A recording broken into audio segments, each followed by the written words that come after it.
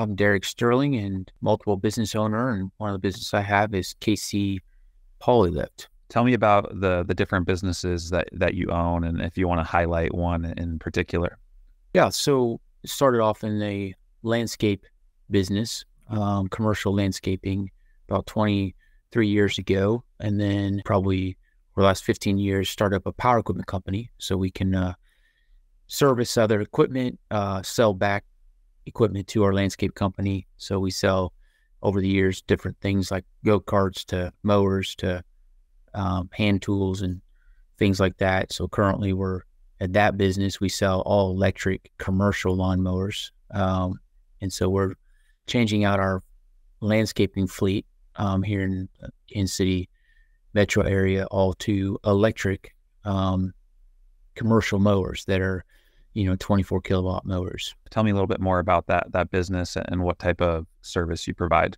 Yeah, so we started the polylift business over the years. I've looked for different opportunities to help our commercial customers and businesses. I've started up HVAC businesses, things like that, but I've been looking for one that's a little higher margins on hourly wages and pay that we get paid, et cetera.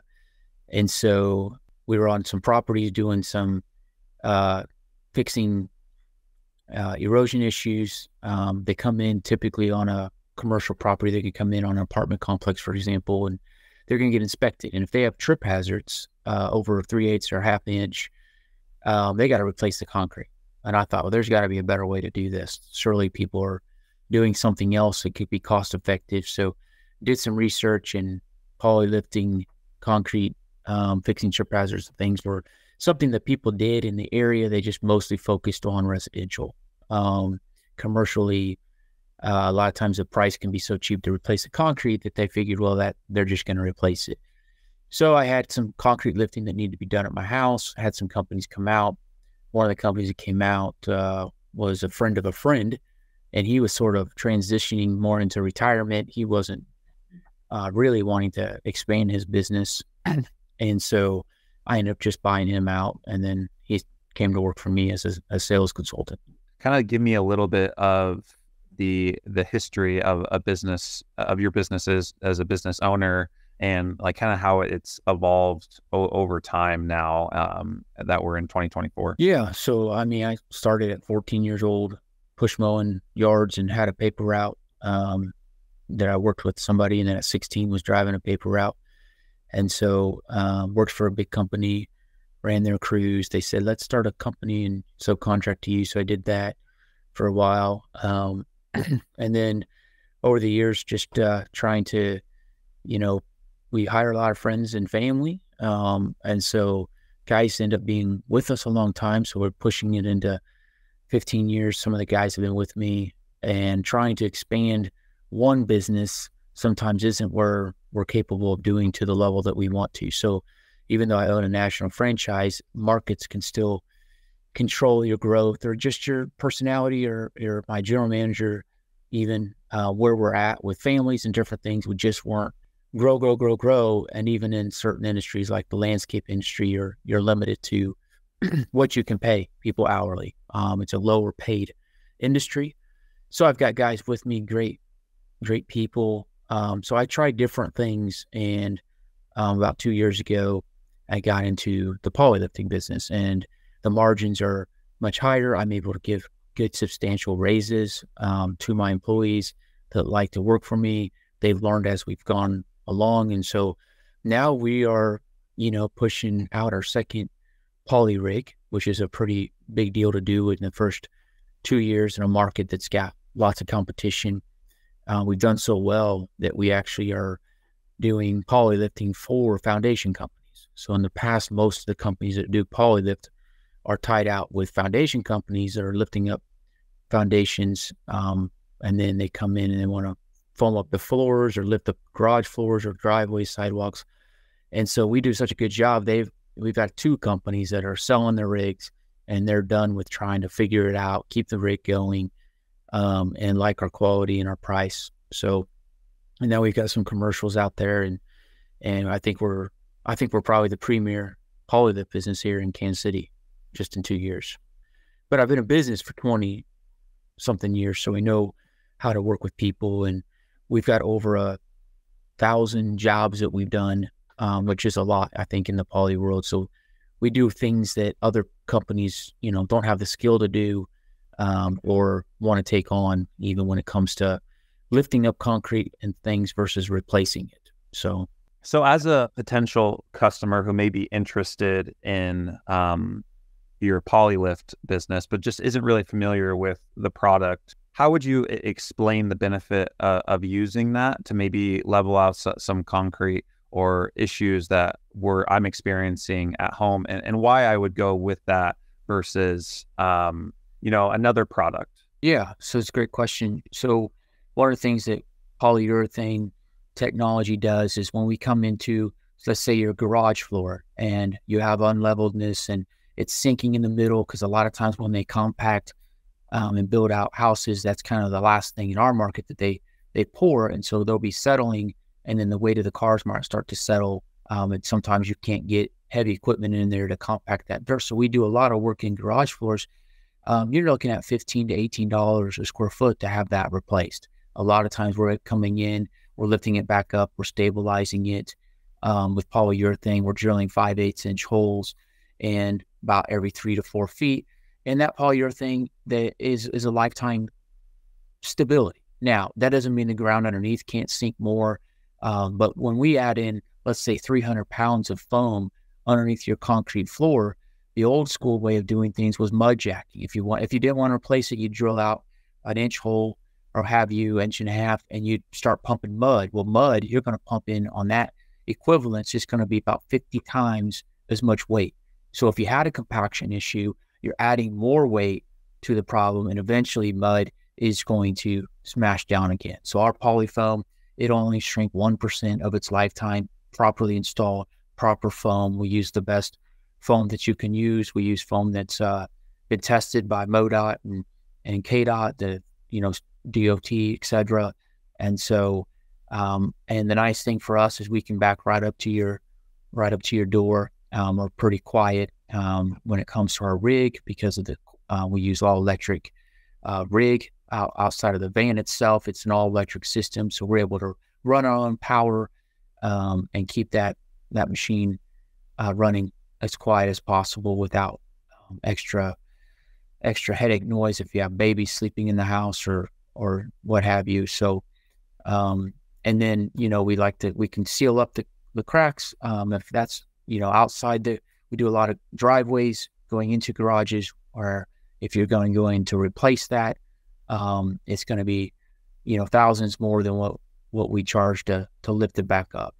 How does sustainability or eco-friendly factor into your business operations? Yeah, so from the landscape company to the polylift business, and actually to my own home, we have a large solar system at my property.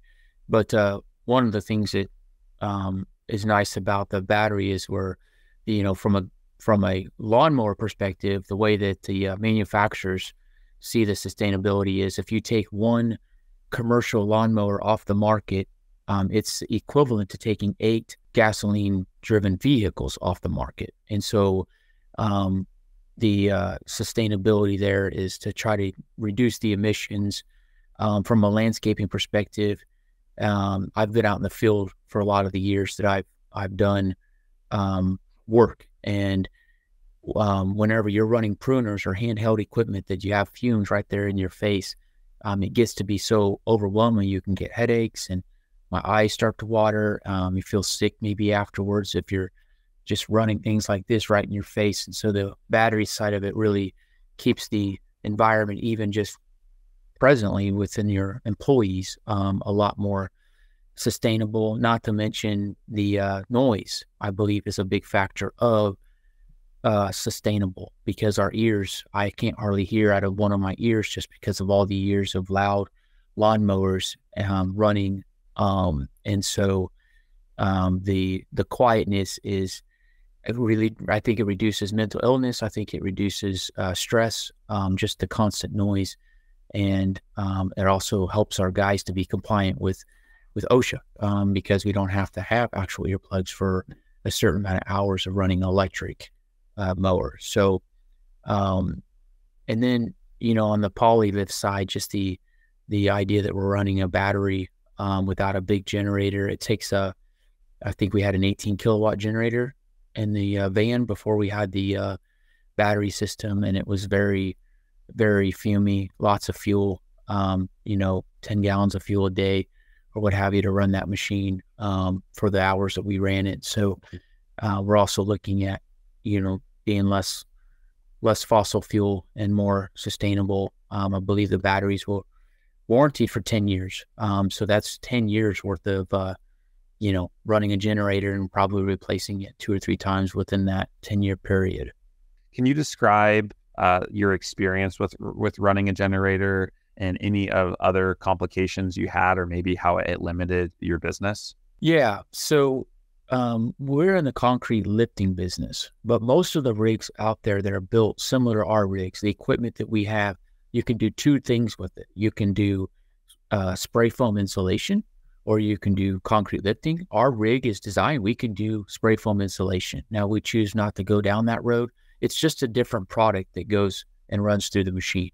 So our previous machine that we owned was a trailer that had a large diesel generator in it that was liquid cooled, of course. And so we would be parking on streets, and it was loud. It was like the, trash truck showing up to your house in the mornings, but it stayed there the entire time we were on your project. In order for us to have power, we had to have that generator running. And so we would have to park further enough away that we can converse with one another as employees. When a customer, they like to watch what we do because it seems like magic, like you're pushing something underneath and things are moving up and they can't believe it, and so they kind of like to watch. And then we like the customer interaction to kind of show accountability, and we get a lot of positive feedback from that. So our guys are not bashful. And so with the rig being out there so loud like that, we would obviously, you'd have to have earplugs. I mean, you'd have to have earmuffs on. And so when you do your repairs, you pull your hose back, you're working on your gun inside this rig, huge generator noise. It's a stressful environment to work around that kind of noise, because we don't want earplugs on when we're doing our job, because we have to listen to cracking and communication. If somebody says, hey, whoa, we're lifting over here, and we need to be able to really see what we're doing, and hear what we're doing. But so running that large generator is expensive. Also, what it does, it's hard on the equipment, because of a gas powered or even diesel generator has power surges. So as you start turning on one heater, a different heater, an air compressor, and you go, ooh, things will surge. And so that's hard on some of the Graco products that we run, because they have a lot of circuit boards within their system. And so I hear in the industry, especially in the spray foam insulation industry, where they're running these big generators, that one of their biggest challenges for manufacturers is not the equipment itself, it's actually the generators, because they're expensive to work on. Nowadays, you're running the blue def in anything that's newer, of a certain size, and so there's more things that can go wrong. And so back to my rigs, where I have it in a van, a smaller type system, because we're only going to run through a set. We call it a set. It's about 1,900 pounds of foam a day at the most. Spray foam insulation companies might run through 2 sets. So our van wouldn't be large enough or, heavy duty enough to really put 2 sets in. But with our van, we had a generator, and obviously it's a air cooled generator. You can put diesel liquid cooled generators in vans, but now you're going to have to get into a dually. It causes DOT regulations, different things when we cross state lines, because now you're federally regulated, etc. So we really wanted to keep under the 10,000 GVW, because we work across state lines a lot in our market. And so with that, we had a generator we had to pull out, and then we had to lock in a place. And if it rained, we had to set up a tarp, because it exposed our entire van to the rain, and we don't like to stop just because of a little bit of rain. Plus, we didn't want rain going on our generator. And so we'd have to create this huge thing, pull it out, turn it on when we get to the job, turn it off as fast as we possibly could. And then if we're like, oh, we still need to do this, we do that, we got to fire it back up, what's beautiful about the battery system is it's just on. The doors can be closed. It's on the whole time. And of course we, touched on the quietness, but now you can work on your gun and it's quiet, etc. And so, and then we burnt our door, right? Because it's got a 2000 temperature exhaust that's coming out. So our door flew, the wind blew it, melted our door. I'm always concerned about anything with gas. You got exhaust that if we had one napkin or a piece of cardboard that fell down on that thing, we only ran it about 4 months before we got our battery system installed on it. But a fire is just inevitable. A lot of rigs go up in flames because of the exhaust and the heat, etc. And of course, in the summertime, that heat is going inside your van. So now your van is just super hot because you've got this generator, and even if you doghouse it. So on a trailer application, they usually set the generator off in a separate room to try to control the noise and control the heat, etc. How did you first learn about electric systems? How did you learn about Joule Case and what they provide? Yeah, so I was first looking into 2020, our fuel bill for our landscape company was $80,000, and fuel was right around, I believe, $2 a gallon. In our market, it jumped up. In 2022, we were seeing things around $4 a gallon. So it was easy math to me to think, well, my fuel bill was 80 grand, so it's going to jump up to 160 grand. So I was trying to think forward, what can I do to control that expense? I can't necessarily go to all my contracts that are already in place and recapture that much money, along with, I wanted to see where the electric stuff was at in the world of landscaping. So I was actually shocked. I had to drive around. I went to 3 states away to go demo a mower in February. Long story short, I brought in Mean Green as a company that's been around for 13 years making all electric battery powered equipment.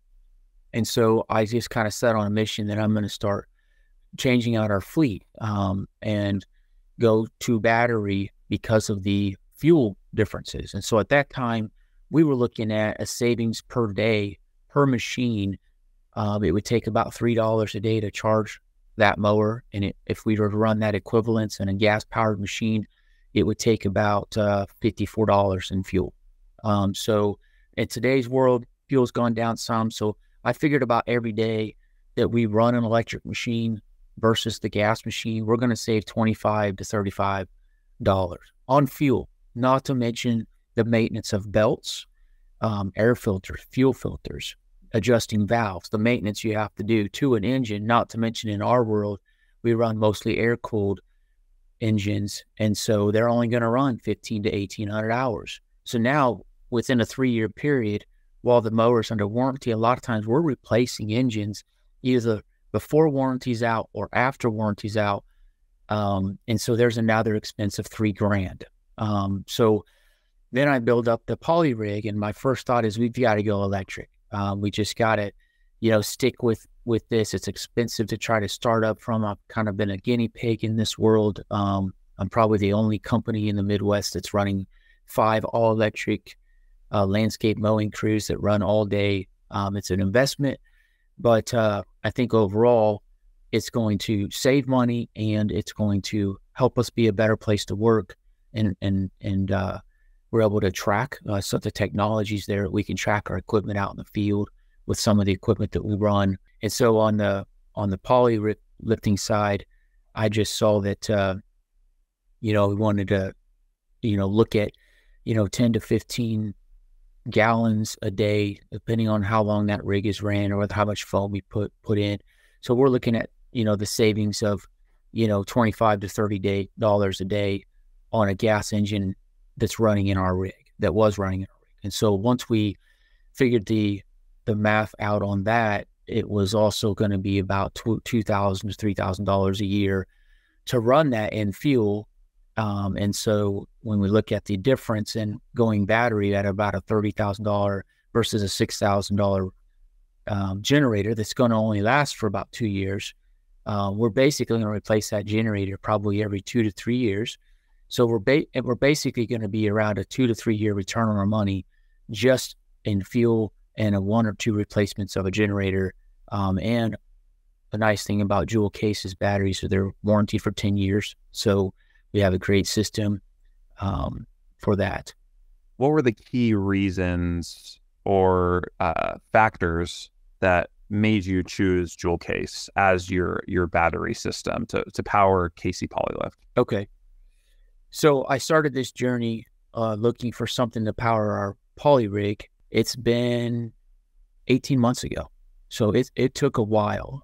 We've been running Joule Case's system for about 6 months. So I spent a year in between, doing lots of things, calling battery companies, calling EV battery companies. We have companies out here in Kansas City even that build out and change out vehicles to EV vehicles. We've checked out with battery power walls. We tried to get a hold of Tesla and multiple different places. So each time that I was getting a hold of somebody, it seemed like there was a separation between batteries and inverters. And if you know anything about the two, it's like you really have to have both. So one company might say, well, we'll sell you the batteries, but we don't deal with the inverters. Or we'll get you the inverters, but we can't guarantee you that those inverters are going to work on those batteries. Or we can do this or do that, but we don't really know. And so it just kept going back and forth, almost to the point of frustration. Like I have to run this generator for the next, 2 or 3 years until people get systems built that are ready for this. I had people telling me, well, this can't be done. And it's like, how? They're doing batteries in other countries for decades. I mean, I've been in third world countries where they're running their whole house on car batteries. So there's a way to invert, and different things. And people are doing it in homes. Hospitals have battery power walls like this. This isn't something new. I'm just trying to do it on a mobile direction. And so the company that built out my rig, my first, not my first rig, but my second rig that was all in a van, they were super interested in saying, hey, we want to do this. We're going to partner with you because we want to hit California. We want to really show that we can get these rigs out to markets that they're going to sell, but they had nowhere to start. I even talked to Greenworks. This was one of the manufacturers, that I buy equipment from mowers. And so you have a 45 volt, you have 82 volt, you have all these different variables and batteries that are out there because Greenworks runs 82 volt. To get things transferred into a 220, 240 system from a volt standpoint, it sounded like it was just too daunting. And then nobody could guarantee me it's going to work. So I could go out and spend anywhere from 20 to get some used refurbished EV vehicle batteries to, it sounded like about 60 grand to get something going. But I wasn't told it was going to work. So I just kept researching. And basically the company that was selling me my second van was like, Darrick, just give it up. Get yourself the diesel generator. They've been running them on food trucks forever. Nobody complains at a food truck place to get their food because they hear a generator. I'm like, okay, but you don't run the rig. I run the rig. I'm an owner operator at this point until I build up enough guys and I understand the system's big enough that I pass it on. And so I've been running equipment my whole life and I don't want the noise. I don't want the fumes. I don't want the fire hazard. I don't want, and so he goes, what? And so he brought the word food trucks. So I just 2:30 in the morning, woke up and I thought, I'm going to look up battery food trucks. So I found battery food trucks and that's how I ran into Joule Case. And the experience was within 2 weeks. It was like, hey, we're a good fit. Joule Case was confident our system will work. There may be some tweaks. We may have to add an inverter. Yes, it's a little bit new, but we have done another spray foam rig in the past. And so I felt very good about the process. We got our first system. They were super helpful on, we had some challenges. A cable came that wasn't hooking up correctly. It was, so we tried multiple things, but I was on the phone with one of the Joule Case's reps there until after 8 o'clock. And we got it done that night to get that rig up and ready, because once we took our battery out, our generator out, we had to be going because we had work waiting for us to do. So they're very helpful and easy to work with. And they guaranteed their system to work. And so we're running 100 amp service in a van that's just a transit van, extra long single axle van, and the weight capacity of the batteries versus the generator was like right at the same weight with a full tank of gas. So we really didn't add any weight. We're running 9 kilowatt batteries, 4 of them. So we have 36 kilowatts worth of battery power in our van, and we've ran it for 10 hours a day, and we've pumped as much as 650 pounds out and still had 30% battery left at the end of the day. How do you measure the success of the electric or Joule Case products in achieving your goals? Are there any particular metrics or outcomes that you've tracked or are tracking? So moving into the battery system, we're able to save anywhere from $25 to $35 a day in fuel. We do not have to change the oil every 2 weeks on the generator. We don't have to pull the air filter out and blow it off. We don't have to double check the exhaust to make sure that it's staying tight.